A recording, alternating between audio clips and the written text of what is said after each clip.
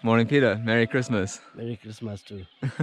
Today I'm having a little of cold.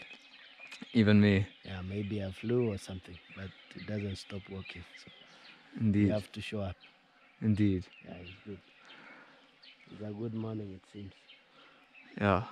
The Sunrise sunrise is good. at 6 a.m. is beautiful. Yeah, very beautiful. And what is the session today? What are the guys doing? I had to do 2Ks with the guys 5 times. And then ladies, I do 1Ks around 7, 8 and some 400s. Yeah. Awesome. Just to do something little for the ladies. Great. And for the men, what is the reason for doing 2Ks? Just to put some volume, a little bit threshold, and then I see how they perform. Yeah. Awesome. As we check some fitness so that when we start pushing, I know they can hold. They have a good pace. What pace are they doing their 2Ks at? 252, 253.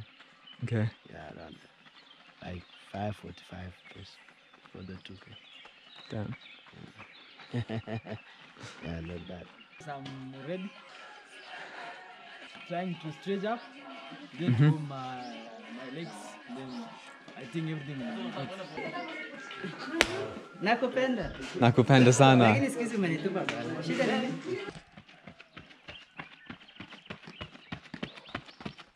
Very light. You say the fastest shoe ever? Fastest shoe ever.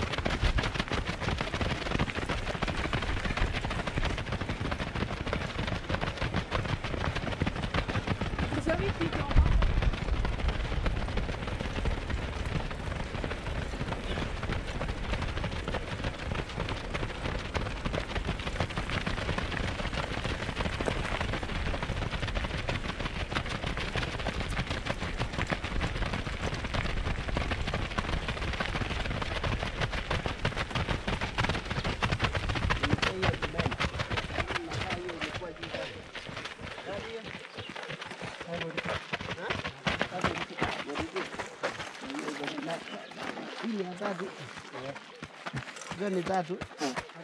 Bado mbili. Hiyo recovery mnisaidia. How was that? Iko sawa. 542. It's good. 5:42 Yeah. for 2K. Yeah. Fatwa? Fatwa? Anatoa mguu.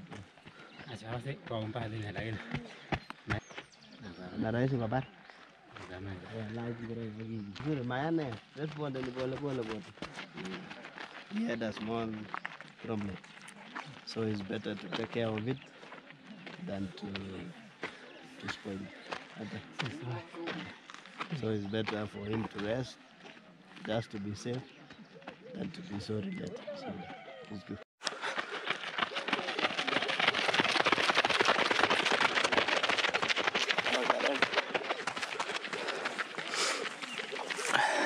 So Peter, how is this fitting into their weekly schedule?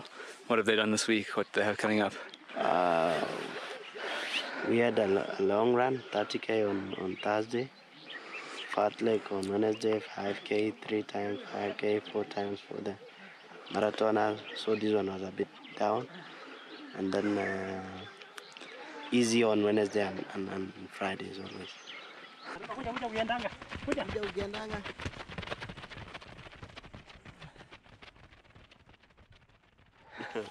No, I was saying for running, the most important thing is time, because you need that time to grow, duration of time, that consistency, that is what you need.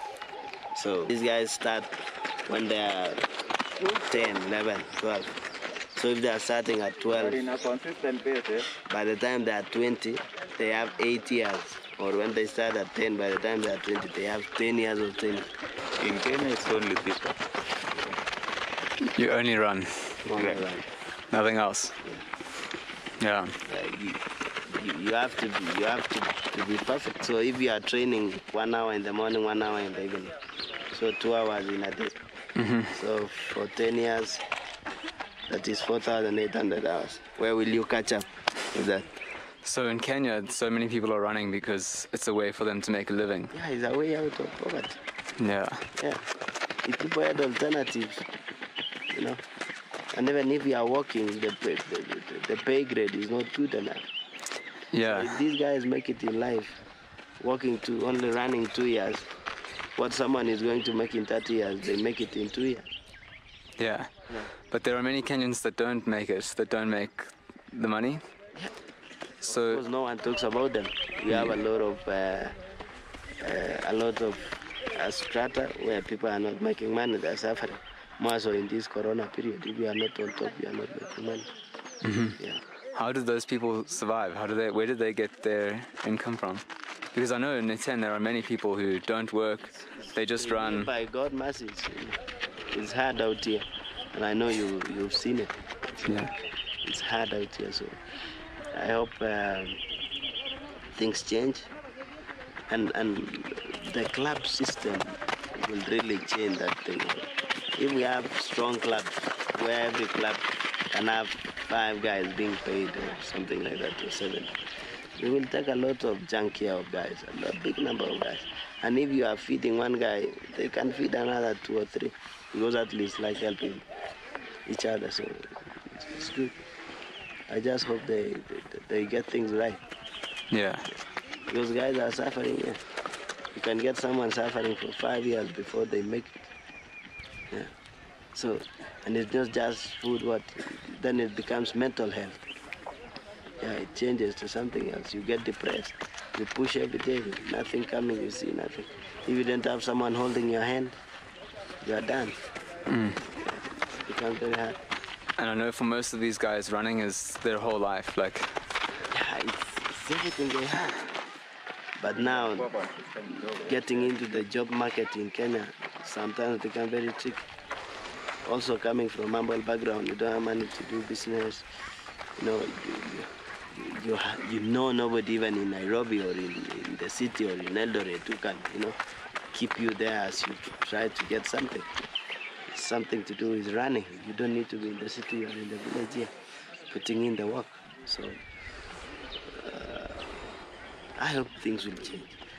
We have a federation, they are working hard. The ministry also should be doing something for the welfare of athletes. It's not easy being a sportsman in Kenya, is it? no.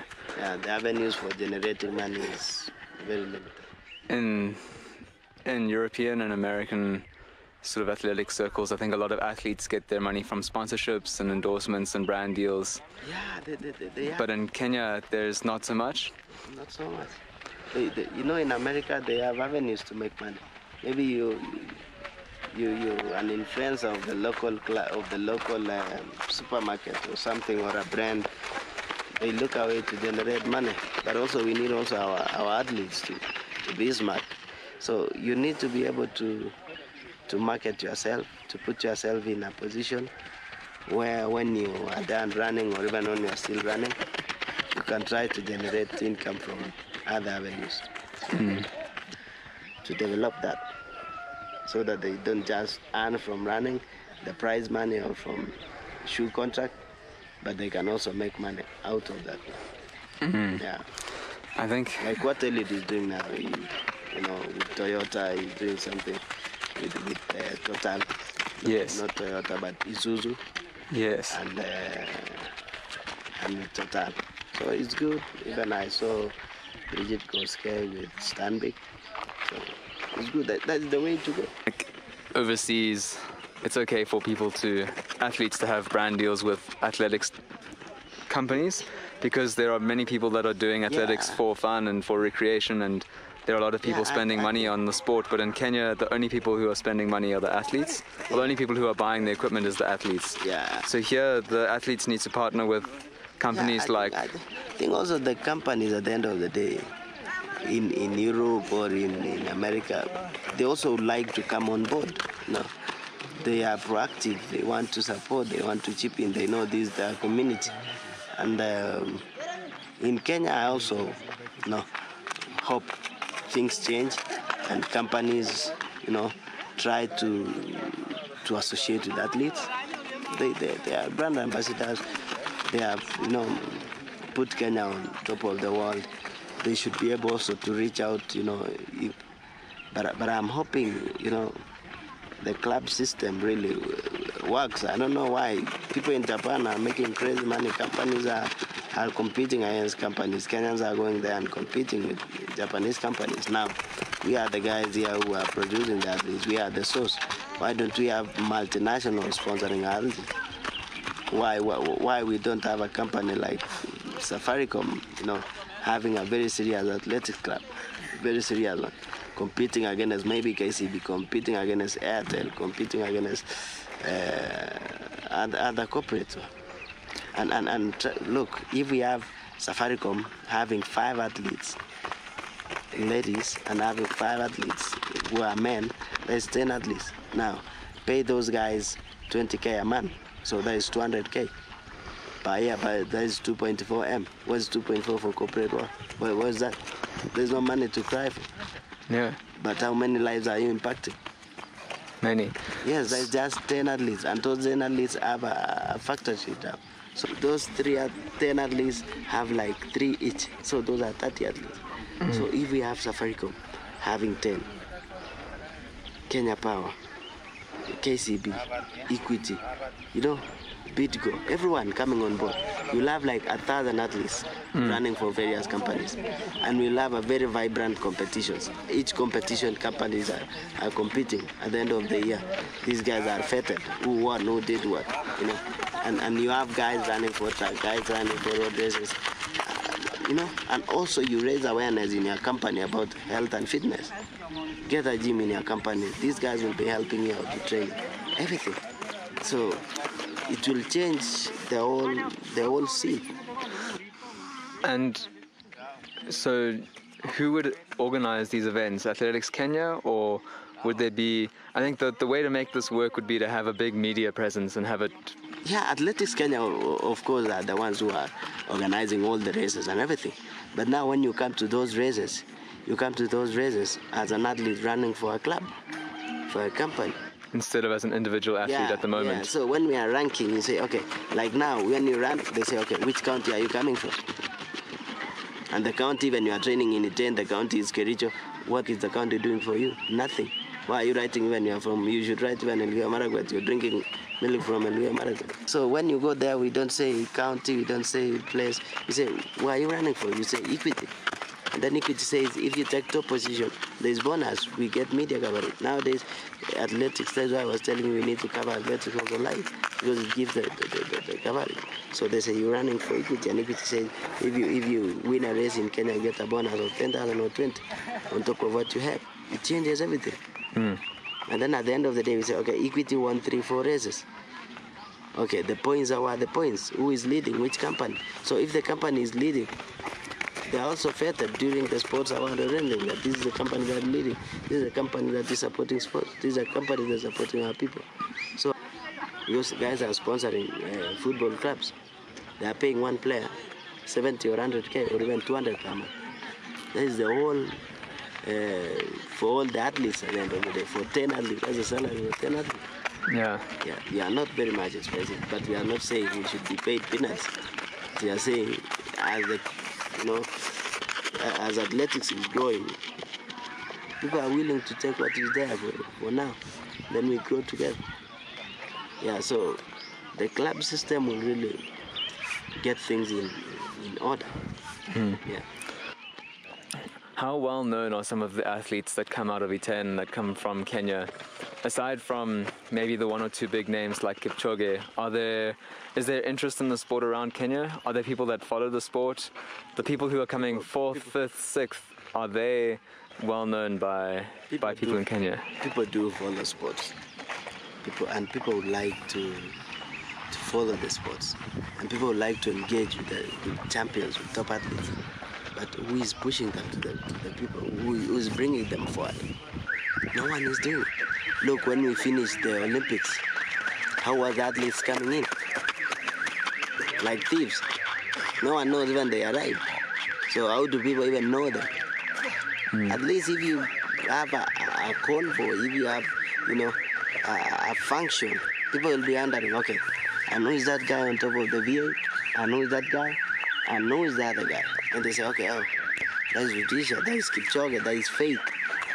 Just like they say, you don't light a lamp and put it under the table. You put it on top of the table. So we need to put these guys on top of the table. And also maybe media houses also need to discuss athletics.